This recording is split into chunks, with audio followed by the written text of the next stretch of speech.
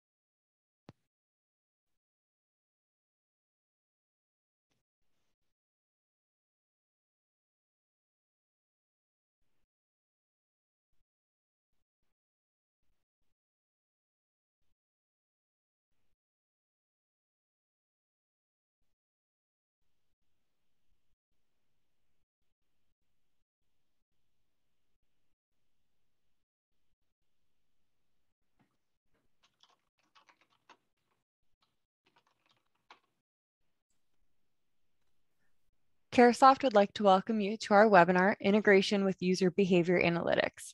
Before we get started, I'd like to go over a few housekeeping items.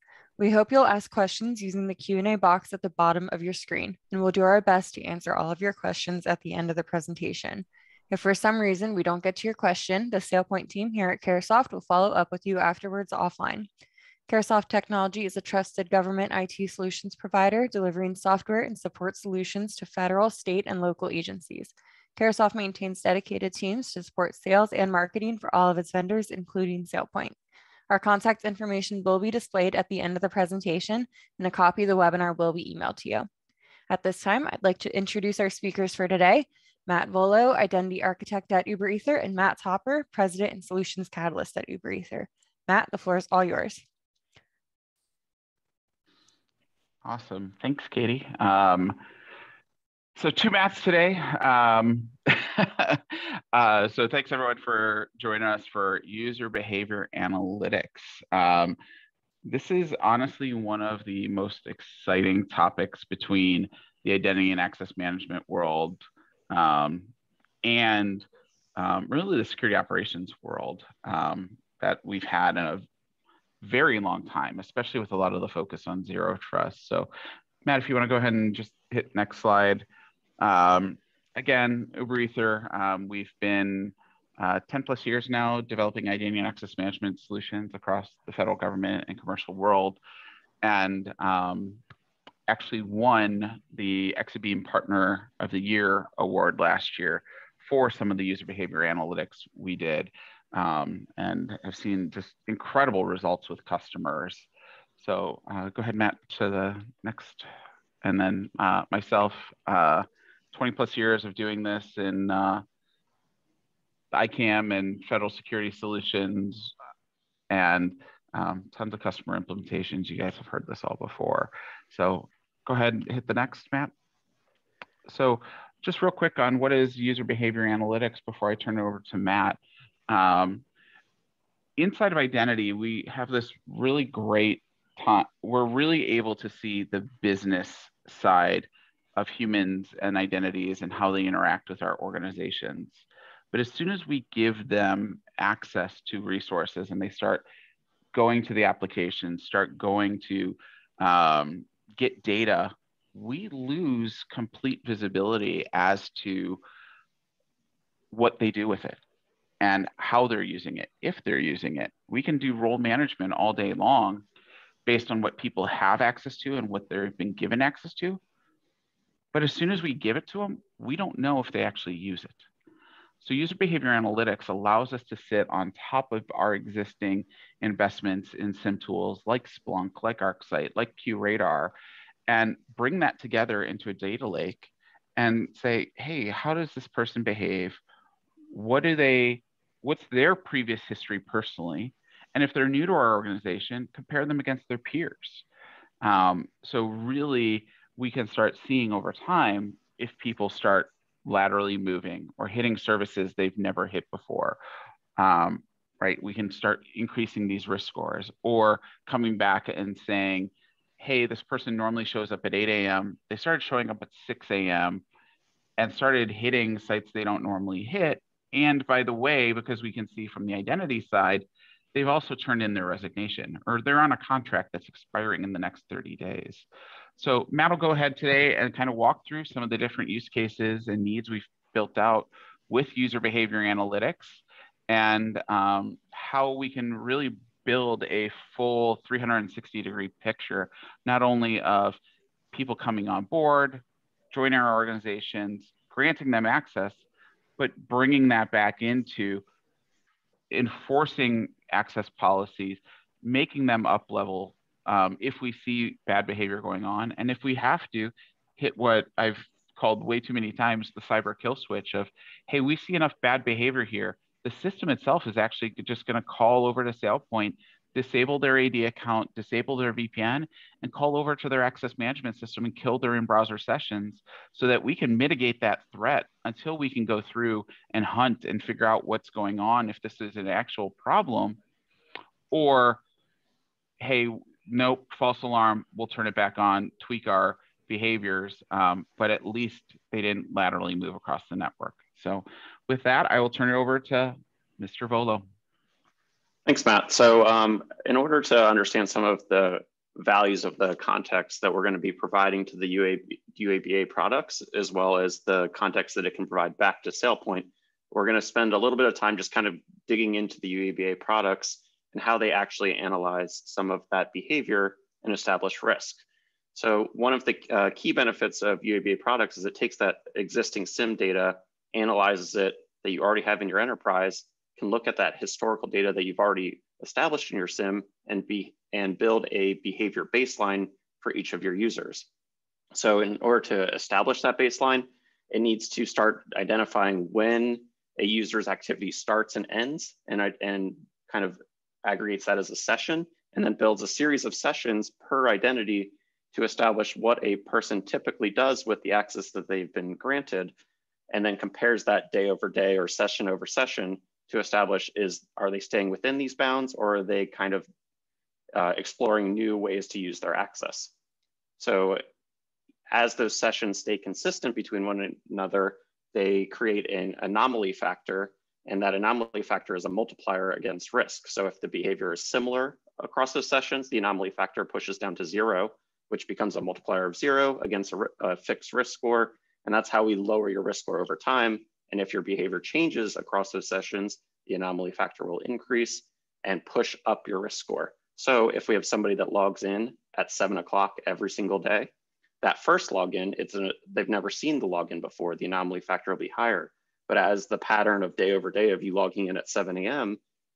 Happens, that anomaly factor decreases, the risk decreases of that event. So if you log in at 7 every day, eventually that provides no risk.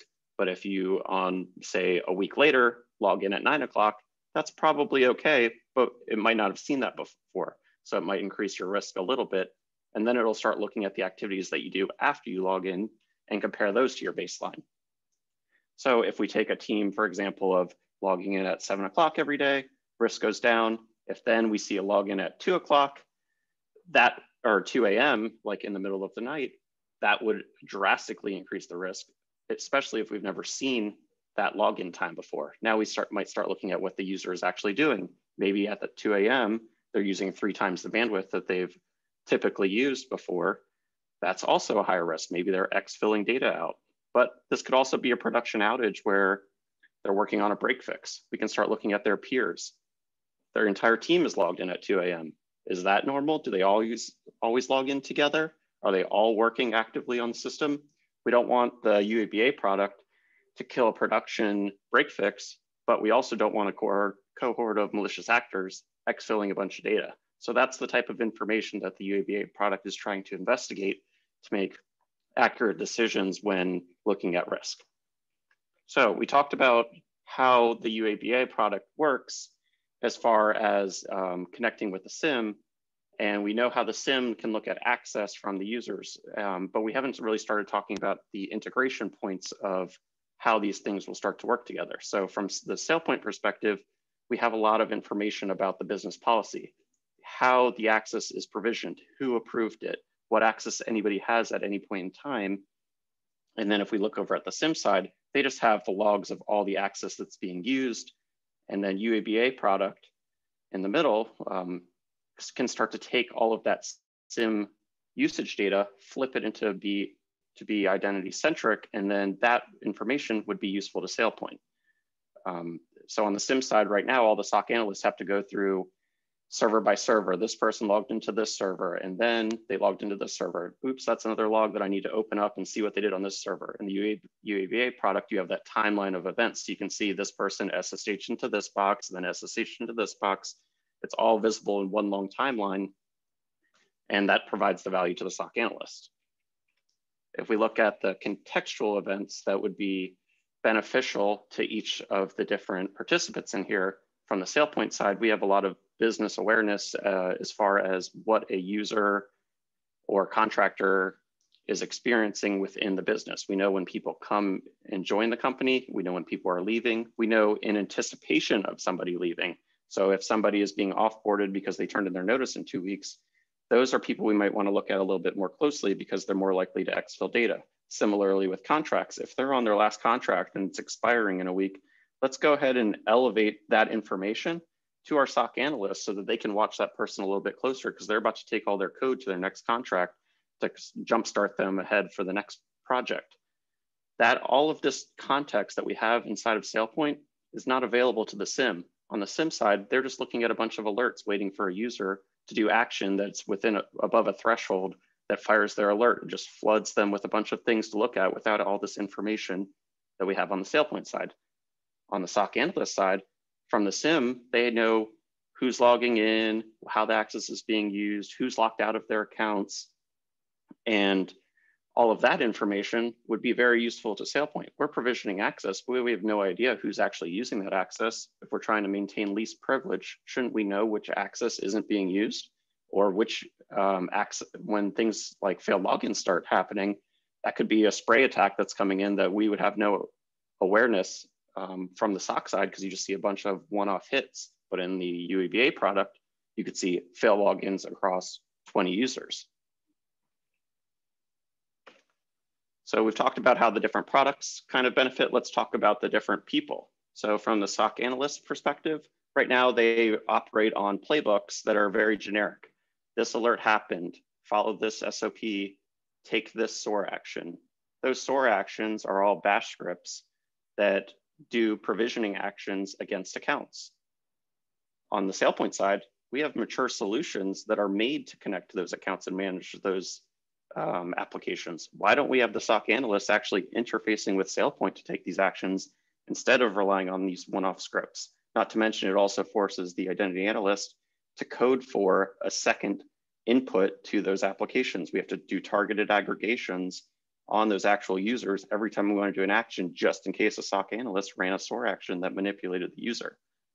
We're also, by incorporating UABA into the SailPoint decision-making, we can reduce some of those false positives to the SOC analysts because we can provide context that gives them awareness of why some things might be happening. That context could reduce the thresholds that trigger some of these alerts. For the managers, with the UABA product, we can start giving the managers awareness of the access that's actually being used by the direct reports. Instead of just approving the access and it being a black hole of, are my subordinates actually using the access appropriately, we can elevate the information to the managers. If somebody starts using the access a little bit above a threshold, we can send the manager an email, say, hey, look at this UABA dashboard. Look what your direct report is doing. Is this consistent with your expectations? And then as far as the certifications piece of it go, currently managers are kind of overwhelmed with certifications. Quarterly, they get a certification for their 10 direct reports. They might have 10 roles each. So now they got 100 items to certify. We all know what those managers do. They find the select all button, hit bulk approve. Now the certification is complete and our agency is compliant and secure, right? If we start incorporating some of that UABA information into our certifications, we know these users aren't using these access. We can recommend the removal of that access. These users are using their access within normal bounds. We should probably just go ahead and approve this certification and remove it from the view. And then we can also say these users are not using their certification or their access within the bounds. And then in the certification, recommended either be investigating, here's a link to the UABA, removed. And once we start down selecting the information that the managers need to look at, we drastically increase the quality of these certifications that we're creating. From the identity analyst, I hit on the SOAR piece of this where we can provide those mature custom solutions to the SOAR actions.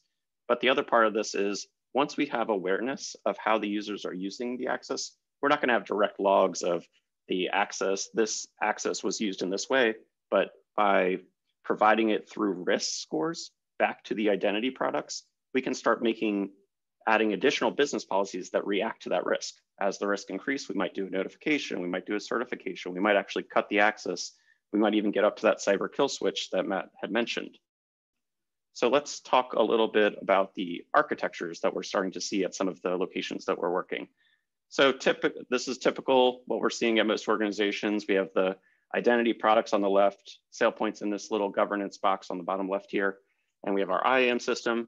We have all of the SaaS and on-prem applications in the middle. Most of them are managed, not always. And then on the right, we have the SIM, which is just receiving all the access usage. So right now we have all of this identity data that would be useful flowing away from SailPoint. So we take the access approvals to these applications, then the usage all the way down on the right. How can we start to bring some of that back? If we incorporate the UABA products, which connect directly to the SIM, all of those logs that are there, and start aggregating that data up. Now we take that log data, make it identity centric, and then now start providing this to the SOC analyst. Now they have a way to see actual users, how they're moving across the system. We can provide watch lists to specific users. We'll get a little bit more into what watch lists are coming up forward, but this just gives the SOC analyst immediate benefit to by just adding a product to the architecture. But if we want to start getting a little bit more of into the integration with SailPoint, we can start providing some of that user context directly into the UABA product. So over a REST API, we can start sending different things about users. We can send who are executives, which users are contractors on their removing contract, which users are privileged users, which users are peers of one another, they share a common manager. Once we start sending all of this additional context to the UABA product, it can start incorporating those into its logic that analyzes risk. So once that additional information is available that's not in the SIM, the risk becomes a little bit more usable by the identity product because it starts incorporating that risk. And that's why the SIM can start using this context information for their SOPs. Adding the next step of this is to start bringing that UABA data into SailPoint. So here's where I was talking about using that information to start providing certifications with trimmed down selections. We can start having that access awareness or access usage into our certifications because we are receiving the information about how a user is using their risk or using their access. Then once we have that information into SailPoint, both the access usage and the risk scores from the UABA product, we can start making determinations on how we want to manipulate access or respond to that risk. This is where we have the notifications go out, where we create the certifications, where we reach out to those direct managed applications and start taking action directly on those applications. Taking a step further, not only do we need to reach out to those applications, but once we disable those applications, the thing that would still be alive would be the active user sessions, both in the PAM systems and the access management systems. As SailPoint, we can also reach out to those SSO products, those PAM clients, and kill the active sessions. So not only are we disabling their access to the applications, we disable their access from the external networks. This is that cyber kill switch that Matt was referring to at the beginning. Going into one other architecture that we've kind of seen at some of our customers that I wanted to bring up is instead of bringing this data directly into SailPoint, we've also seen it centralized into our directories. The advantage here is from a SailPoint side, we still have access to all the same data. We're just centralizing it in the directory. But the advantage here is we can, inside of the directory, we can represent this behavior data or risks as group membership, which is very advantageous to our access management systems, because we could have a group that says, if your risk score is above this threshold, you get represented as a member of this group. And on our AM side, we could say anybody who's a member of this group has to be elevated to multi-factor authentication when they log in. So this is how we get dynamic authentication assurance, just by incorporating UABA and our directory services products. If we want to, Matt, I was going to say, I'll just add real quick to that. Similarly, not only user identities, but because the user behavior tools are looking across all the services in your organization, if you have IP addresses that, if you've got people attacking you, right, DOSing you, trying to do brute force attacks coming from specific IPs, say on your VPN, that gets added to the watch list as a member within your directory services. So even though your VPN has blocked that now, your access management tool also can see that as part, that IP address as part of the group membership. And if they pivot and try and go against your single sign-on interfaces for your organization, that's already been blocked. And you can build rules within your UEBA tool that says, hey, we blocked this IP, we're gonna take it off, or hey, they haven't had any more requests in 2 days, we can automatically take it off. So it dynamically can manage those things for you as well, which shows a lot of value beyond just the human identity side to centralize that.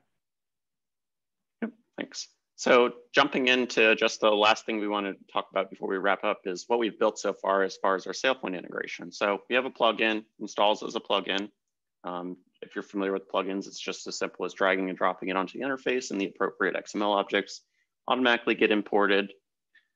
And the first thing that we manage are watch lists. So out of the box, watch lists in the products we've worked with, they're either static, meaning that you have to manually create and remove the actual watch lists themselves, and then managing the users inside of them is very similar. You're directly picking the users you want represented in these watch lists. And then there's usually a couple dynamic ones, whether it's going to be related to your risk score being elevated, so you show up on this risk, you show up in this watch list, or you have a privileged account, or you're a service account, so you get put into this watch list. But we're down to a very small set of attributes that kind of drive watch list membership. So wouldn't it be nice if instead we had dynamic watch lists that relied on user context to establish membership? So that was the first thing that we kind of tackled in SailPoint. But in order to facilitate that, we needed a way to select and query users inside of SailPoint and build that query. And instead of building an entire SQL interface where we're going to build a query and make it very technical, instead, SailPoint already provides this advanced analytics tool that allows you to kind of build that query in a UI format that's easy to understand. So using the out-of-the-box functionality, you build your query up in advanced analytics, and then after you run the search, it'll give you the results. You save that search as a report, and then you go into our custom workflow off of a quick link on the side, and you start to configure your dynamic watch list. So you give it a name, you pick the report query that you saved, and then you pick a schedule at which you would like it to be synchronized with the UEBA product. So from this point, what's going to happen is any watch list that is new will get added to the watch list interface in the UEBA product. Any watch list that's removed from this configuration would get dropped. And then any users that get added or removed to those queries are dynamically managed inside of the UEBA product. So if we wanted to create a watch list that said, give me all the people that have an offboarding date, or give me all the people that are on contracts that are about to expire, as those users were added to those different workflows that gave them those attributes about either expiring soon or being terminated, they'd be added to those watch lists. And then once they're terminated, they'd be removed. So it kind of gives the SOC analyst that dynamic awareness of what's happening to those users. So here we have a UE SES. So these are the SES users that are being monitored. And then we would see that in the product, we'd have these watch lists that have the SESs dynamically managed here.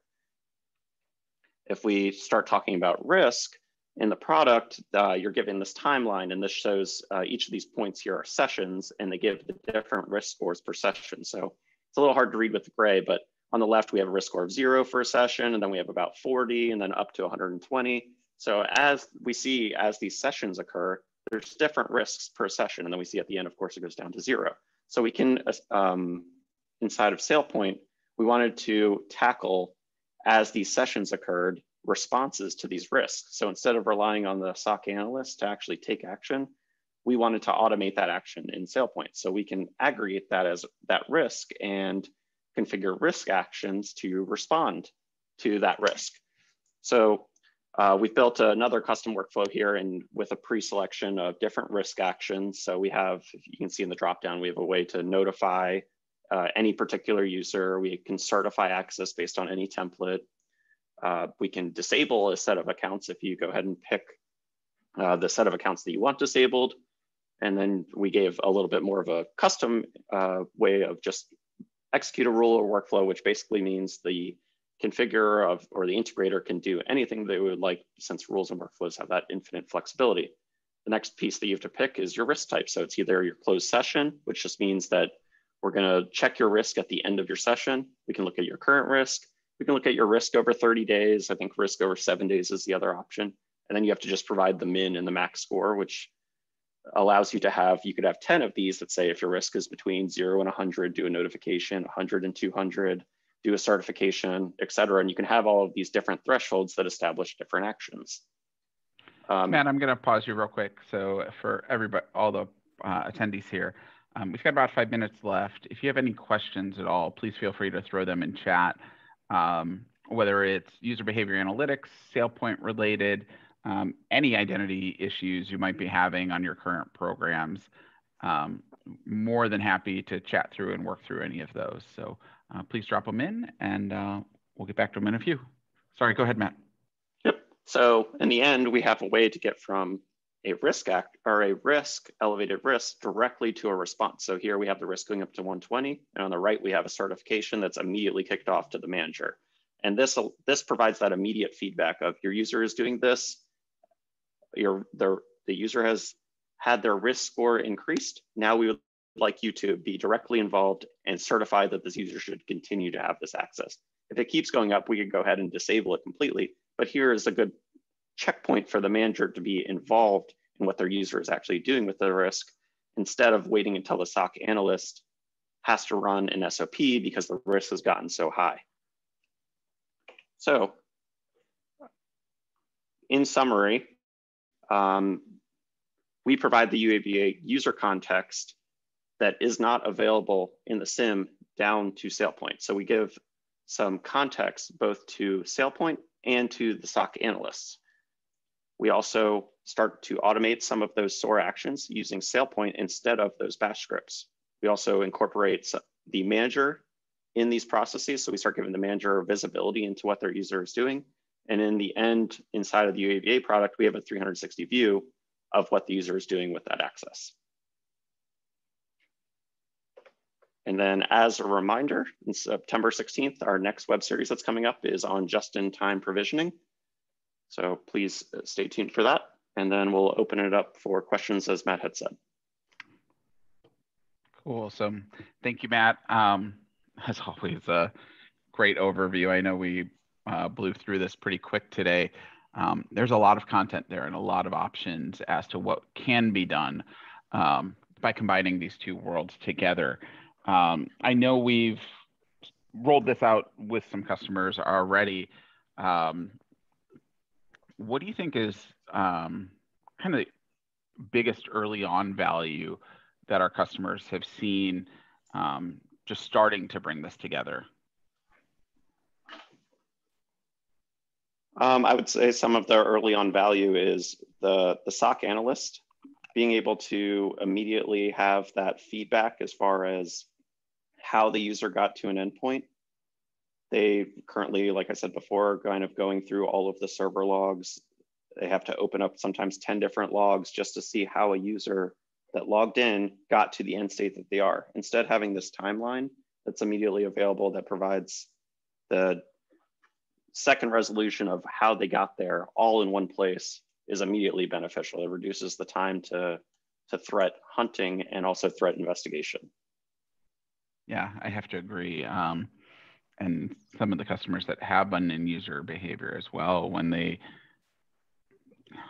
it's amazing to me that a lot of these customers who are on the SOC side of the world, more of that real-time network security side, don't have access to the BI tools to be able to even understand the data or the data about the users they're looking at. And by giving them some of that reporting access you showed in SailPoint, when they go, oh, wow, like I know when this person started, I know what department that they're in, I know how long they've been here, I know how close to their peers they look like, or, oh, I now understand that because that person used to work in this group, now they work in this group, they just made a job change in the last month. They are doing 2 jobs right now. So they look weird, but that's okay.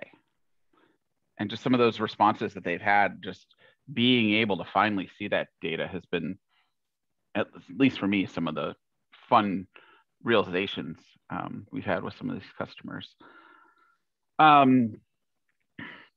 I guess, Matt, what has been some of the biggest challenges we've seen? Biggest challenges. Other than the technical implementation of gluing these products together in the beginning. That is what I was going to get into. Big challenges are these teams, the SOC analysts and the identity teams aren't always peers, even though we should be. So there's a business part of this where incorporating those 2 teams and getting them to start working together and sharing the information between them, the organizations are not always set up to support that. Yeah, and I think as we've seen that go back to some of the business side as well, when we're talking about bringing these teams together and user behavior analytics tools in general, both teams, the identity teams and the SOC teams, see incredible value in doing this. And really, for me, at least in my role with Uber, has been really helping them sell the value up to their management and the leadership as to this is the type of behaviors that we're going to be able to see. And by the way, this is also ways that will help us accelerate, not only give us new ways to protect ourselves, but actually accelerate some of the business and reduce some of the false positives, and also delegate some of that shared responsibility for security across the organization, which we all know many organizations we work with struggle with. Security, while it should be everyone's job, a lot of times is seen as the technical guy's problem.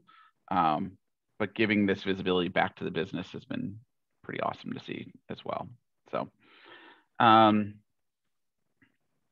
other than that, I haven't seen any additional questions come in. So thank you, Matt, and we will turn it back over to Katie.